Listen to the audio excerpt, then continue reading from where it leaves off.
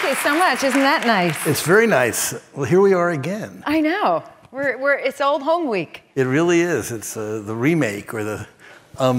So I've seen this new wonderful movie you're in that I don't think anyone except possibly our own nearest and dearest in this room have yet seen. And Sue was saying it's about when you're allowed to lie, or to some extent tell a white lie, even within a good marriage. The premise is not a secret. It's not really a spoiler. It's not, explain what the plot trigger is, because it's so incredible. I will. So I play Beth, who is a novelist, and she's in a long marriage with her wonderful husband, who's a therapist, played by the awesome Tobias Menzies, who you know is Prince Philip from The Crown. And she has had one book that was moderately successful. It was a memoir. It did fine. And now she's written a second book that is a work of fiction. She's been working on it for some time. Her husband has been unbelievably supportive. He's read draft after draft and told her how much he loves it. He thinks it's fantastic. She she very much relies on his support and input. Only at a certain point in the movie, she overhears him talking to someone else about how much he dislikes the book. And her world turns upside down.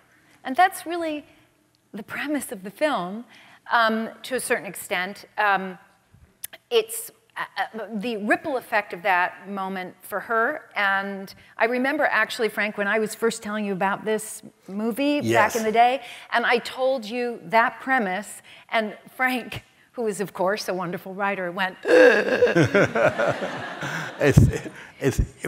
it really strikes home. I mean, it strikes almost too close to home, because our spouses are both in versions of the same business we're in. Yes. My wife is also a writer. And, you know, and you think this could happen. I mean, I hope not, but this. I hope not. And one thing, there are many things I like about the movie, but one thing, it is sort of set in very present day Manhattan. Yes. And it's a Paragon store, right? Where. Yes. Paragon. Yes. Yes. Downtown. It's like the most unlikely place to overhear a conversation that could rock a marriage in broad daylight. You should also say that the character of Don, the husband, is a psychologist. Yes. And talk a little bit about, there's a parallel story in the film, sort of a counterpoint, about the whole issue of when you might lie to your own patients if you're a shrink, or withhold things, or how they lie to you, and how they lie to you. Yeah. Exactly. He's also sort of suffering a crisis of confidence. He's questioning his own ability as a therapist. I don't want to give too much away, but he overhears a patient say something about him that, and so there is, and the movie sort of explores truth and honesty and deception in relationships, but it also explores the idea of self-worth and how it relates to one's work. And can you dislike someone's work but still love them very much? And that's a legit question, I think, right? Right. And it's interesting. It's sort of the mirror image of a question in the culture right now about artists. You know, can you love the work of someone you completely disapprove of? Let's say if you disapprove of Woody Allen, hypothetically, you know, can you still enjoy? Hypothetically, I really appreciate you saying hypothetically. Can you still enjoy Annie Hall? You know. Yes, exactly. One thing, but this is a whole other way of flipping the question and looking at it in a very intimate arena. One thing I wanted to talk to you about in connection with the movie is that it was written and directed by Nicole Holofcener. And you people, although you've only, I think, done 2 films together, people are critics and others are saying, rightly so, I think it's an extraordinary collaboration. And could you tell us something about her and how you met her and how both this movie and I'm sure many of you saw Enough Said, the previous movie that you did with her with Jim Gandolfini before he died, how they came about, how you found each other as sort of artistic soulmates, if I'm correct to characterize it that way. Yes, I think you are correct in characterizing it that way, because we met on Enough Said, actually. We met,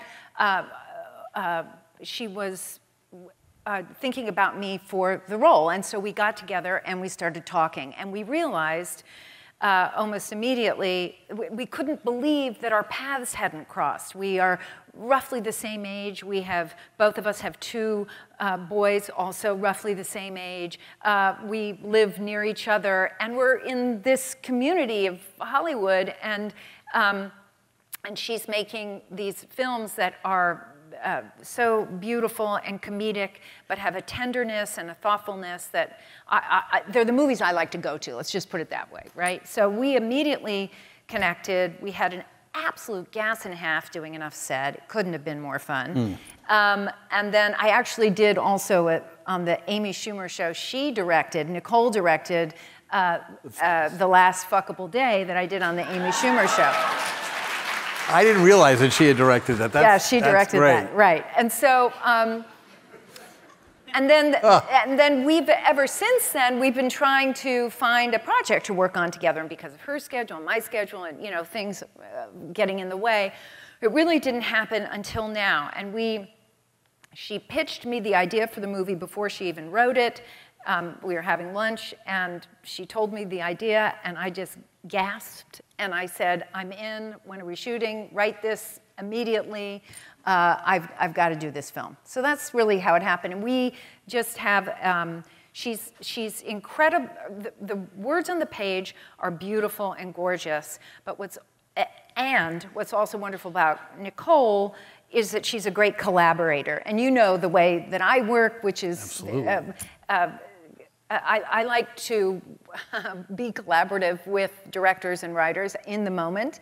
We can find stuff, we can enhance it, and she's down for that. She's not too precious about her words, but she's also has a very strong point of view. So I consider myself very blessed to have had this opportunity to do this film with her, and I hope we get to do another one, because I'm telling you, she's a great girl. And she basically writes all her projects. I mean, she's done some. Oh, yes. And then I know she worked on a show I really loved, Enlightened, by Mike White. That's right. For a couple of episodes. But basically, she writes the stuff that she's a real full filmmaker in that way. Yes. And she did the screenplay for Can You Ever Forgive Me? Oh, right. She wrote that. She was nominated for an Oscar for that. That's right. About Lee Israel, right? Yes. The plagiarist. I'm so used to having worked with you for a lot of years in television.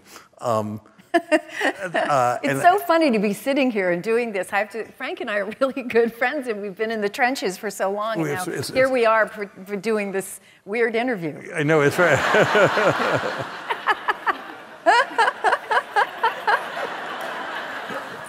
I promise not to hurt your feelings. Now,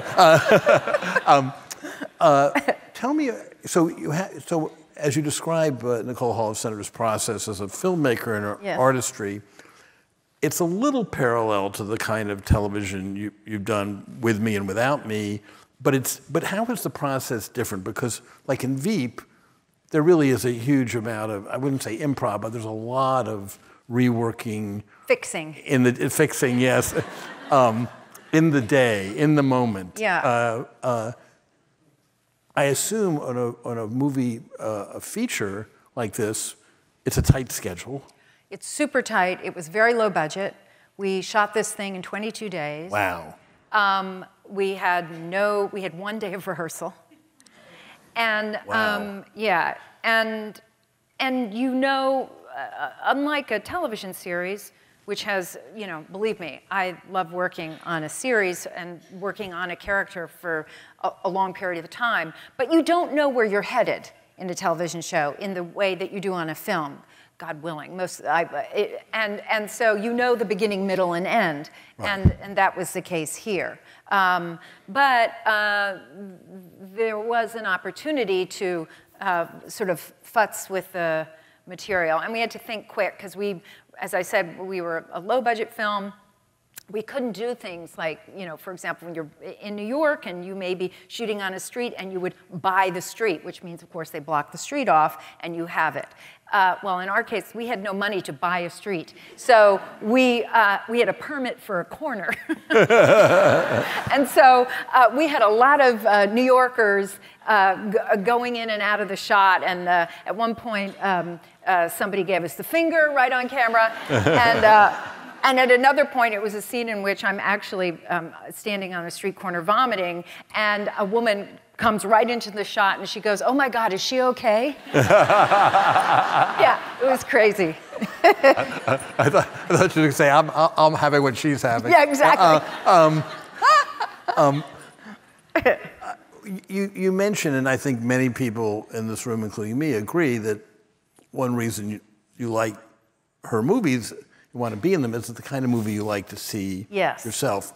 And we have, and this has been true for some time, it isn't new, this bifurcated film industry, which is in chaos for all sorts of other reasons, with streaming and so on. But it's the kind of movie like this, a movie for grown-ups that is brainy. It's not intellectual, but it's sophisticated. It's what I'm looking for, and is a comedy drama.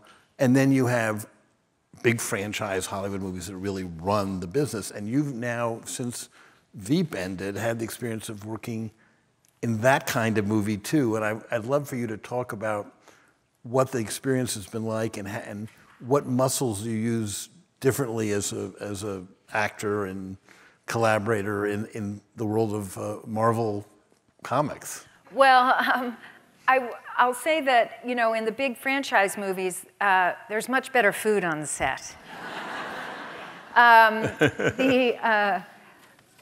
It's funny because when I didn't work on it for very long, but I was in the Wakanda Forever movie, and I had the great opportunity to work with Ryan Coogler, who is just spectacular. But first of all, I had to make an adjustment because I'm so used to trying to dig out as many jokes in a scene, right? And there was really no place for that. So I had to sort of cool my jets in that sense, and they kept a few in, but believe me, there was stuff on the cutting room floor. But I want to see that. Yeah. It's certainly, it's a different kind of story. I don't know what to tell you. It's sort of, well, it's a cartoon that you're bringing to life. And a movie like Nicole's is a tiny, tiny little story about human interactions in a small way. So, but you do, I will say, this is probably a bad answer, except that you do have to bring truth to both. So even if you're playing, who I play, which is this Contessa Valentina Allegra de Fontaine is her name, you have to, as an actor, you have to think through, again, what are my intentions in this scene? What is it I'm trying to accomplish? What is this character trying to do? You need to think through backstory, all that kind of stuff. It still applies. It's just a slightly, perhaps more arch kind of performance, tonally. Yeah. And do you feel you have intimate moments as an actor, even though the tone is different and it's a cartoon? I mean, do you feel yourself doing it? Do you feel like you can use your muscles as an actor, within obvious limitations, and it's a huge ensemble piece as opposed to something with 6 characters? Yes, thus far, yes. I will admit that I'm about to go and shoot a movie called The Thunderbolts, and I'm going to be doing, I'm going to have much more to do in that film, so I will report back if there's a lot more work to be had, so we'll see. And I guess it means screw it up. I guess it means you're going to do your own stunts. Actually, yes. Oh, really? Yeah. You laugh. It's not funny. I'm doing it. I have no doubt you could do it. I still think of you walking through the glass door in Veep. Yeah, that was fun. To go back to Veep a second, not in a kind of a nostalgic way, because it's hard to be nostalgic given everything that's happened since, but I remember you were receiving an Emmy or something. We were at one of these things, and it was really about halfway through the life of the series when you said what we thought was, this hilarious satire is in fact a sobering documentary. Right. I've reflected often on the fact that we raced when we started that show. Trump was not on the horizon. It was 2011. Yeah. Right. Then Trump arrived several seasons in, and I look back and I'm curious to hear your thoughts about it. We really were like racing against the devil because as crazy as our characters were, and particularly Selena Meyer, your character, to outrun this lunatic, it was, I can't believe we got through it and kept our dignity more or less intact. Right, exactly. I can't believe it either because, in fact, he was doing a better version of our show. Except, of course, it wasn't a comedy. It's no, it wasn't. A complete tragedy, yeah. It's amazing. Veep had a habit, I think it reflects the good writing of the writers who worked on it, of predicting things that happened in Washington before they happened. Yeah. And people would say, oh, like the script was written a week before it aired, you stole it from the... But I particularly reflect back on towards the end when we had the most idiotic character in the show, Jonah, running for president. And he was an anti-vaxxer. And this is before COVID. This is before COVID. It spreads whatever it was, measles or whatever, that's and right. Kills his own stepfather. That's right. And people thought, oh, that's so absurd. There couldn't be characters like this in real life. Incredible. And he hung his whole sort of political future on trying to, I can't abolish. Abolish daylight savings time. Yeah. Right. That's I think it was Marco Rubio was trying to. Marco Rubio, yes. So, I mean, it happened time and time again. And I will point out to you that then we actually got a female vice president. And so... And now... Yes, we have. And anytime she has a faux pas... I know. Your old footage is suited up and played, the Veep Thiep music is played opposite her. I know. I feel sorry for her. I know. She doesn't deserve that. No.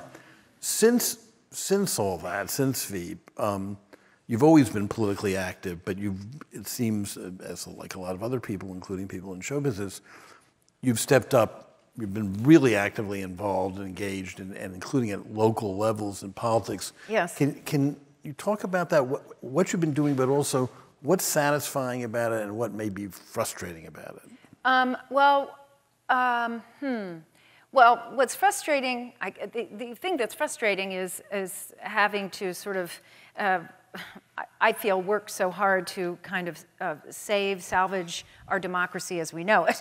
And that is a daunting task at times, right? I have a social media platform that I try to use for the greater good, and that is, in fact, to sort of highlight particularly candidates on the state and local level to bring attention to the urgency of these these state elections and legislature and so on at the state level, because that's where real changes happens and can happen, it seems. And we just, for example, in Wisconsin had a wonderful win with Justice Janet, who, for the state Supreme Court, and that's as well as the other earlier race in Wisconsin. All of these wins are very. I mean, Wisconsin has been identified as a democracy desert, really, for about the last 10 years, because. The maps have been gerrymandered and so on to fare thee well, as my dad used to say. So I think, anyway, I don't know why I'm talking about Wisconsin right now, except to say that I'm interested in sharing my platform to raise awareness and spotlight.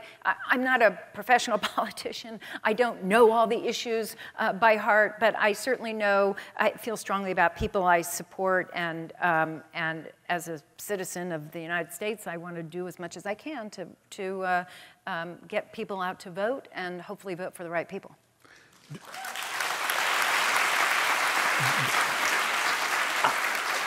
I assume in this very polarized, kind of vicious world we're in right now, particularly involving social media, you must get really some ugly feedback. Yes. Can you insulate yourself from it pretty much? Yeah, I pay no attention. Good. There's no reason to. It's useless. I feel that the best thing about Elon Musk turning Twitter into a right-wing outpost is we don't have to look at it anymore. Right. Although I will say, the Twitter thing is so confounding. I will say I haven't pulled myself off of it because it's a good avenue to communicate with voters still. And so I use it for that reason. But anyway, yeah, it's nuts out there. It really is. It's nuts.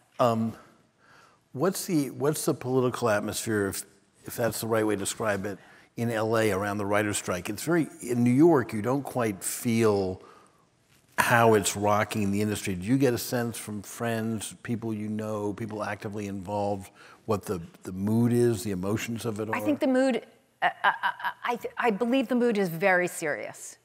This feels different to me. This is just my take on it. I could be wrong, but to me, it feels more serious than the first strike. Or not the first strike, the last strike. Pardon me. Yeah, right. Yes, there's so much on the line, and the middle class in our industry is really just getting squeezed out of it, and it's not just. And I'm hopeful that the writers will prevail, and SAG is having a vote now to authorize our board to strike as well. An authorization, not to strike, but an authorization to strike. Do you find yourself even innocently or accidentally getting caught up in debates about it among people you know in the industry, or not really? No, everybody I know feels the same way, to tell you the truth. Yeah, I certainly do. Yeah. One other thing that you're doing that I want to hear about is a podcast. How did you get into that? I know it's a ton of work from you and from other people who do it. It's a fascinating idea, and I know you're going to do more of it. And can you keep finding candidates to be on it? Explain the premise. Explain the premise. I worry that actuarial tables will come back to haunt it. But explain. So I watched when the documentary came out. I watched it on Jane Fonda on HBO, or shall I say Max. Really? Ever in your life heard of anything as stupid as changing the name to Max? But it sort of sounds like a laxative. It sounds like a laxative. It sounds like a sanitary napkin. It could be anything. Anyway. It could be anything. That's what they're thinking. It could be anything, and therefore it's nothing. But anyway, go on. Oh shit. Well, anyway. So Max. Yeah. Max. So anyway, and I was watching the Jane Fonda documentary. If you haven't seen it, I recommend it because it's it's utterly fascinating. And I was quite struck by the scope of her life, and she's just had so much experience as a human being and I was riveted. And then I began to think. And she's 85, and I began to think, why are we not hearing from these older women?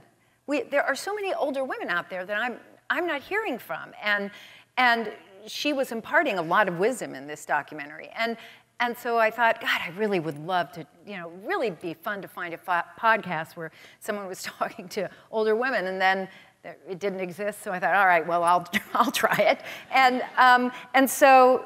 And that's what I've done. It's a podcast in which I have a conversation with older women to sort of glean their wisdom, to sort of get cliff notes on life. And because I think certainly in our culture, women, as they age, become less and less visible. They're not heard. They're not, frankly, revered the way they should be. And so that's what this is about. This is about getting advice. It's about wising up And that's what I'm trying to do. And we've had really fun conversations, amazing conversations with Isabel Allende and Amy Tan. Amy Tan just dropped this week, yeah.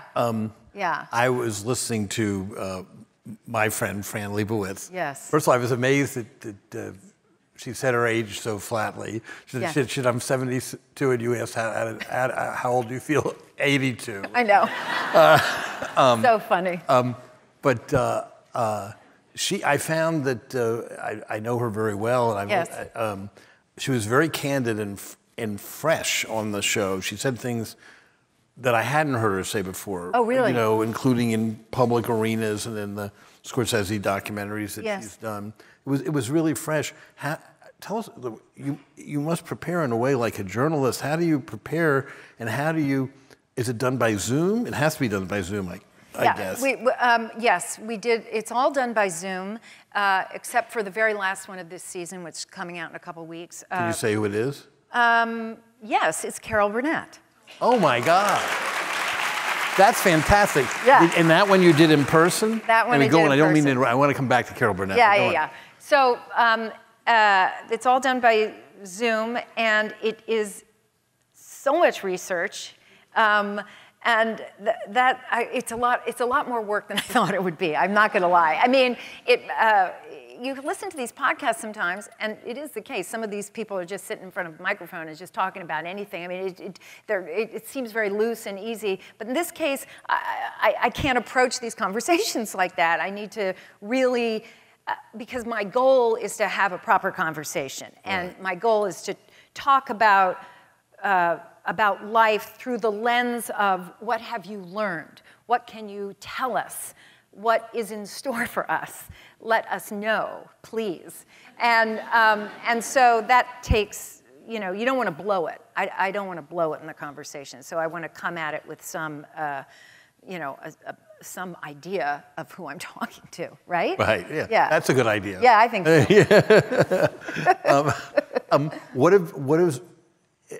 This may be a difficult question to answer on the fly, but not necessarily the most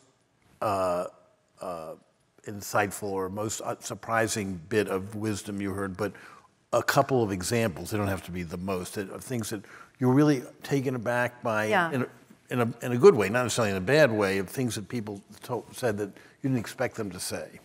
Well, I can tell you a few that come to mind. No is a complete sentence was something that really resonated with me. Jane Fonda was imparting that tidbit. And I think it's particularly interesting as a woman to consider that, because I think women are more inclined to apology. And it's hard to say no sometimes. It's hard to say no, just no. Many of these women said a similar thing, which was the way to age well is to keep trying new things and even things that scare you. And which was, actually it was Ruth Reichel, the wonderful Ruth Reichel was one of the guests. I know, she's so incredible. And she said, she may have been the first one to say that. And I remember thinking, and she was one of the first interviews or conversations that I had, and I remember thinking, oh God, doing this podcast scares the crap out of me. It really does. It does scare me. It's something new. It's something new, and then I thought, oh God, now I really have to keep doing it. So those are just a few, and I would say that another theme, a takeaway for me, is that with all of these women,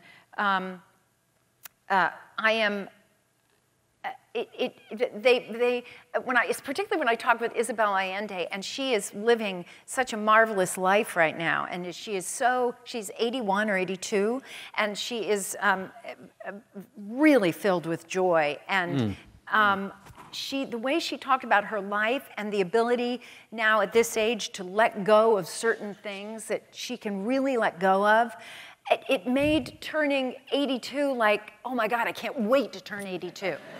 I mean, there is a beauty that is revealed about getting older, I think, in these conversations that I find very uplifting, for real. It's very exciting. Do people, some of the women are married, some are not. Yep. Some have families, some don't, I assume. And is that an interesting kind of variable in these conversations? Do you find different takes? Yeah, because I'm interested, you know, some of these people have children, some don't. They've had careers. I want to hear about how they did that. Yeah. Right? I mean, the working mother thing is no joke. That's hard work. And I would imagine if you've had that experience, as Carol Burnett did, for example, and she's 90, how did she do that back in 1969?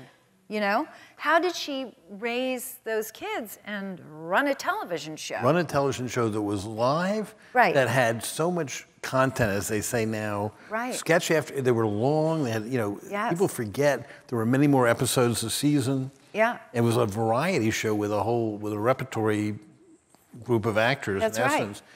So you had a conversation with her in person. Can you describe the setting or the ambience or the mood of it at all? Oh God. I'm telling you, it was, my feeling was that I was breathing rarefied air. And I can actually start crying just thinking about it. It was so moving to be in a room with her and to have the opportunity to talk to her intimately. I had, of course, the great pleasure of reviewing so many things that she had done in anticipation of, not that I didn't know, but, you know, I wanted to remember it. And I was very struck by how she, without my even realizing it, how she modeled for me this, you know, so many things in my life that I learned from her without even realizing I was learning from her at a young age. And so I was able to tell her that. And so let's just say I cried through the entire thing. Oh my God. I did. I was a mess. But she's a very kind human being, and very upbeat. And she's had a lot of tragedy in her life, and yet she has remained a very positive person against certain odds, for sure. So she's definitely a hero, and that was a complete moment of grace to be able to talk to her. Yeah. Look, I can't wait to hear it. Yeah, I hope you like it. When I was first discovering her as a kid, I remember she became famous with a song that I've never been able to find a recording of. Oh, yeah. Called "I Made a Fool of Myself Over John Foster Dulles." That's right. She sang it at she like sang in it on a the village club. Maybe she did it on the Gary Moore show. Oh wow. Yeah, it was a big hit. That was her sort of foray, and then she also, and of course, she was in Once Upon a Mattress, and that established her as a big Broadway star. And she's best friends with Julie Andrews. How cool is that? Yeah, and that's amazing. And they used to do specials together. They used to do specials. It's extraordinary to watch that footage. You can't believe it. You should get Julie Andrews. She's on my list. Oh, good. Yeah, I'm fascinated. I know. Me too. Yeah. Me too. Thinking of classic TV series, go back one step. Maybe you're being asked a lot because the anniversary coinciding with your giving interviews about your new film, but Seinfeld's 25th anniversary of the finale. Right. And when you look back at it now, it's such a seminal show. Does it seem like ancient history, like another life for you, or is it still very much in the front of your brain? It's not in the front of my brain. It does feel like it was 25 years ago. That sounds extremely healthy. But both of us have had, in fact, speaking of finales, Frank, as you know, is executive producer of Succession, and we've got a big one coming up this weekend. So here's what happens in the final episode. It's very hard to find a way to end a show. You know, when went through it on Veep. I know you went through it on Seinfeld, Yes. Sopranos. It's always, and then Game of Thrones. And That's right. And some of them disappoint, and some of them don't. Yes, and right? Yes. Yes, I'd say that's the case. Yes. Well, there's a lot of expectation around these shows that are beloved, and that's understandable. But God, what a season you've had on Succession. Well, I have to say, the spoiler alert, I'm about to say something. It's already happened, but I figure most people here have watched the series. Plug your ears if you're not up to speed. But I really do think that killing off Logan. I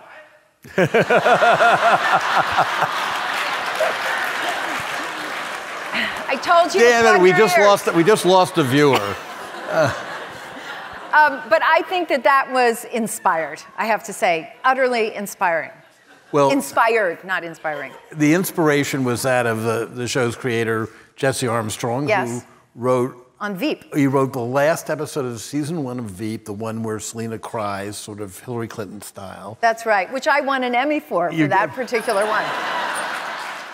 Yeah. And he, you know, he's a, as you know, and you've worked with him on another project as well. Yes. He's a fantastic guy. He's very modest. He's super smart, and he always said, you know, the typical way to do it is that a character like that is on his deathbed in the final episode of the show, and he always said, I want him to die 3 or 4 episodes into whatever season it happens, so we have the runway to see what happens to these kids who are traumatized by this father yes. once he's gone. Brilliant. And it really is, I think everyone thought it was brilliant except for Brian Cox. But,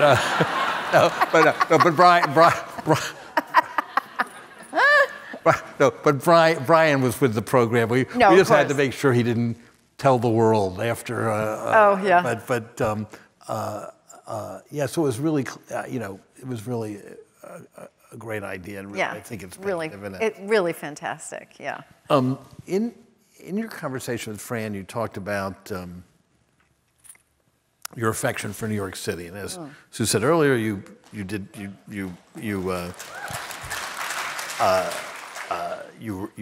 learned how to be a dancer here. How to be a dancer. How to be a dancer. Right. Well, the dancing did come in handy in a way you didn't expect. Yeah. Those weren't quite the moves they were teaching me, though. In fact, they're going to take royalty on that. And then of course you had, like me, you had to live in Washington, which is another story. But I was very taken by the fact that your affection for New York, and I guess we can say that you now have a place here. I can't say you're living here exactly, but no. But tell us about your feelings about the city and you know, and about LA, and you know, I think a lot of people in New York don't really understand the good parts of it. You know, they know this. They know the good parts of what? They know of the of city? Los Angeles. Of Los Angeles. Oh, of Los Angeles. Oh, Well, yeah, I'm curious to hear you riff on this a little bit about the Tale of Two Cities. Well, I mean, Tale of Two Cities, right? Yeah.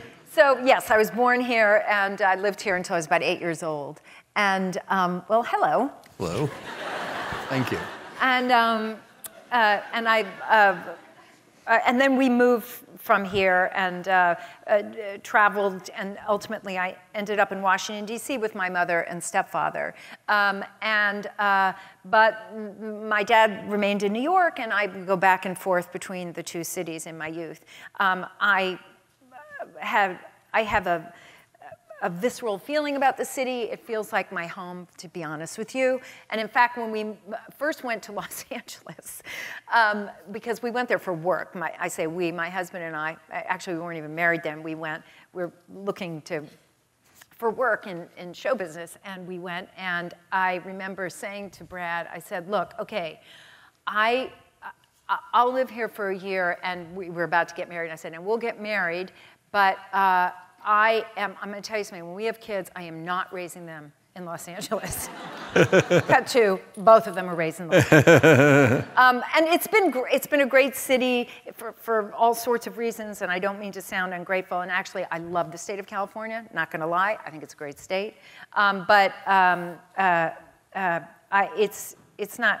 It's obviously quite different. And is it okay to love both places? I do love both places. I think that's all right to say. I'm not bullshitting at all. I mean, there are things about California that are near and dear to my heart. Actually, many things, but the same is true of New York City. Yeah. No, I get it. Yeah,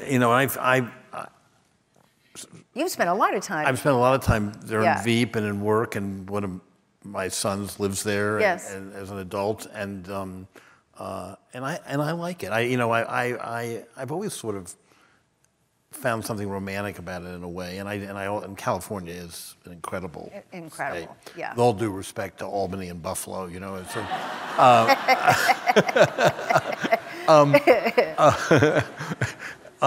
we shot a lot of White House Plumbers upstate, and I'm still feeling the pain. Here's a great question involving the podcast. Okay. From an audience member. First, P.S. Love your style. Thank Loves you. the podcast. Will you please give us your marmalade recipe? Oh, you mean off the top of my head? Yeah, no. But the more important question is, and I think it's a great one, having met her. Any chance you might interview your mom? And I can say it. Julia's mom is lovely. Through a weird coincidence, she lives in the same apartment house in Washington as my stepmother. They're like neighbors, probably annoying the hell out of each other. Knowing my stepmother, at least she's annoying your mother. But she's also an accomplished and lovely published poet. Yes. And has had quite an interesting life. So what about that? That's a good pitch, I think. I think it is a good pitch, and it's something we're certainly considering because people seem to have cottoned to my mother. At the end of every episode of the podcast, I Zoom with my mother, assuming she can get the fucking Zoom to work. And I talk to her and sort of download what just happened because I like to download things with my mom, generally speaking, and she's a very thoughtful person. So I think my mother certainly does have a lot of wisdom, so I think that's a possibility. Yeah. Great. Possibility. Do you have a favorite Seinfeld episode that you were in? Oh. I'll tell you, when I watch anything related to Seinfeld, it's usually the blooper reels because it brings back to me the profound feeling of happiness and joy I had making that show. So I can just tell you, the scenes in which, Festivus, for example, that scene at the table with Tracy Letts, and I come in, and because I was all schwitzy and makeup, and I can't even remember the plot quite, to be honest, but trying to get through scenes because and failing to do so because they were so funny. That's sort of my favorite aspect of the show, which is, so I like all the episodes, but the ones that were hard to get through were my favorite.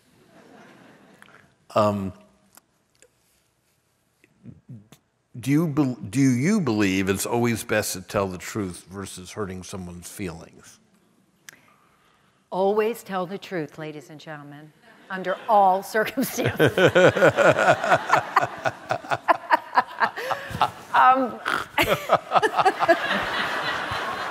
All right. Is that good? That's very good. Okay. That is a winning answer. I don't think you can improve on the answer, but try.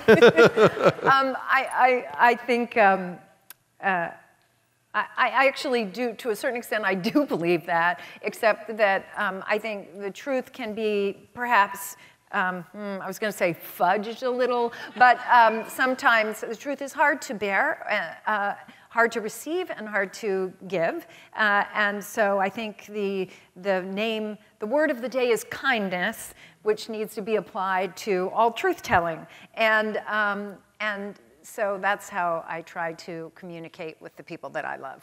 Yeah. Good. Veep is a show I go back to because I love the characters who are terrible people. Yeah. From both a writing perspective and an acting perspective, how do you make unlikable characters lovable? Ugh. I have a theory. I mean, I think truthfulness is I mean, don't you think, you standing outside Selena, you think she's a fucking nightmare. She's horrible. She's everything about her. She's selfish. She's self-serving. Yes. She's contemptuous of everybody. She's yes. a terrible mother. On and on. Please go on, please. But am I correct that you have to find some humanity within her, or you couldn't play it? Absolutely. You can't play her like a villain. Yeah. You can't hate the character you're playing. She's that way for a reason. And I identified with her feeling of frustration, bitterness, and as a woman in politics, I mean, give me a break. That's a hard road to toe. No matter what side of the aisle you're on, that's just a bitch. And I identify with that, and I think I could certainly understand. There are parallels, of course, between politics and show business, and because you're selling a brand of yourself, and you're trying to stay relevant, and that can be hard in show business, and you can get mad, and she's mad. Mm-hmm. She's mad, and I understand why she's mad, even though she's insane. Right. Yeah. Look, it's Succession, which has several writers that overlap. That's right. It's the same thing. The characters are completely hateful in their own ways, yeah. and the actors sometimes talk about it the same way you do. But also in the writing, humor is a really interesting component, I think, because in the case of Succession, the characters have no values. They're horrible people. They're cruel. They're stabbing each other in the back. But they're kind of witty. They're kind of intentionally funny. I mean, they say yes. things that are actually, except for one character, Cousin Greg, is sort of the Joan of the situation. But the other character, the Roman is sort of witty. Shiv's sort of witty. And when you laugh with them, you're sucked into them in a way, because that's a human trait. Yes. And I think it's when people say, I can't believe I'm feeling teary or sentimental about one of these characters, or I'm sorry Logan died, I think that's part of the way they're sucked in the writing, as well as the truthfulness of the performances. And all the actors say, I have to identify with the characters, because otherwise they're just empty villains. Yeah, you're not doing your job. Exactly. Right, exactly. So the last question, it probably is, it's a very glib question, and I refuse to answer it. You've been married 36 years. What's the secret? The secret is marry Brad Hall.